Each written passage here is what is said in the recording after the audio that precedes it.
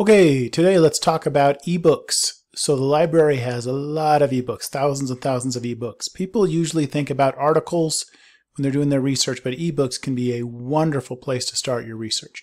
So our searching system here, our discovery system, will search out eBooks, but I'm going to go directly to the source. So let's go here, ebook databases. And I'll show you in this video my favorite ebook database. I'll cover some other ebook databases in other videos, but the largest one we have, and my favorite, is the EBSCO ebook collection. So when this opens up, it's like other EBSCO products. It works very similar. This probably looks sort of familiar to you. But it's only going to search for ebooks. And these are ebooks that we have full access to. So it's not just looking up citations. The actual full ebooks will be here. And there's thousands of them. So I'll just do a basic search here. Let's say we're looking for research on nursing homes. So I'll type in nursing home. I'll put a little asterisk there at the end just to make sure we get nursing home or nursing homes. Then I'll type in or, in quotation marks, long-term care. And I'll do another just to cover all my bases, or long-term care. I'm putting those in quotation marks because I want those exact phrases. If you want more details on this type of searching, look up some of my videos on advanced searching. But I want those exact phrases, and it might be in there as nursing home, and it might be nursing homes, so I put a little asterisk at the end. Or it might be there as long-term care, or it might be long-term care. So let's search here. And again, it's just going to search for books on this topic. Okay, so I found 38 books on this topic. And again, these are all full books. So let's open up one of these books and take a look at it. So spinning its wheels, here we go. It's opened up now. It tells you about the book here. There's a little description of it. Here's the authors. And then what we could do with this book, if you want to look at the actual book, there's a few ways you could do this. My favorite way to do it is to go to the table of contents. So I go to the table of contents, and then once this opens up, I'm going to kind of scroll through the table of contents and look and see what would be interesting in here for me. I'm not going to try to just open the whole thing up and read it through page for page. I'll open up this section right here. There's this little disclaimer at the top. I'll just close that. And then here is the table of contents on the left, and then here's this section of the book right here. Okay. Now, the best way to work with these as far as links, with EBSCO, these links up here expire. So if you did want to favorite this or something, anytime you're going to do something like that, look for the permalink. So you can favorite it. Let's say I'm going to click here. I'll pull this down and say this is going to be, I'm going to put it right there, that favorite. But the link that it saved to the favorite will expire. So that will be pretty frustrating for you. And I am pulling a link just to this section of the book. You could do it for the whole book too if you want. I'll click the permalink here. This will be a more accurate link. I'll copy that. Then on my favorite, I will edit my favorite, and I would put the link in here. I'll double click that link that it pulled, and I'll put this permalink. That will be a more accurate link. Okay, let's go back to the book here, back to the detailed record for the book. Some other things you could do with this, you could also open it up to the PDF full text, and it's very similar to what I just opened up. And then we could go to the different sections of the book.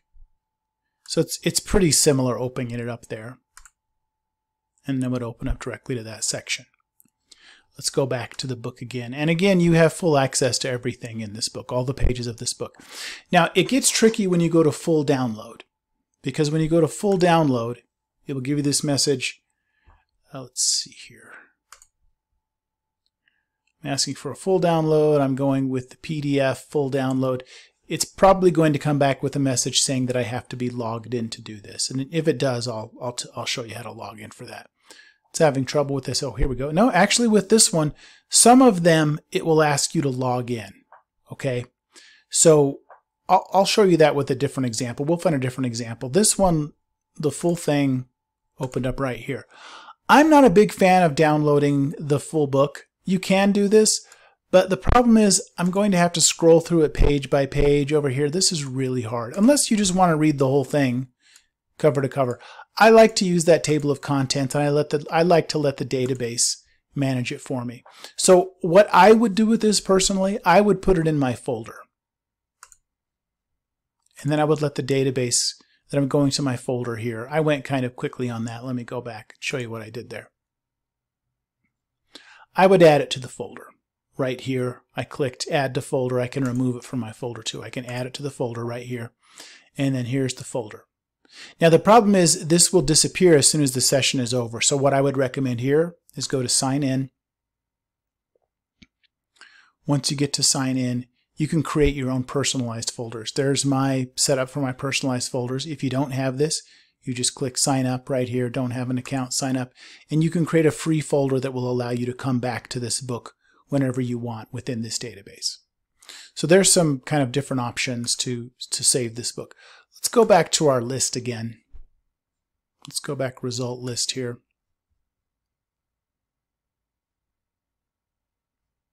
Let me open up this book here. Dimensions of Long-Term Care Management and Introduction. Looks like a good book. Again, we've got the table of contents we can scroll through. Okay. And we could go to the PDF full text right here.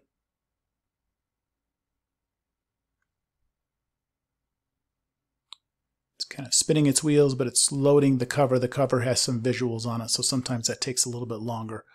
But it is loading there. I'm going to go back here. There it goes. I'm going to go back here. Now, if we do the full download on this one, okay, there we go.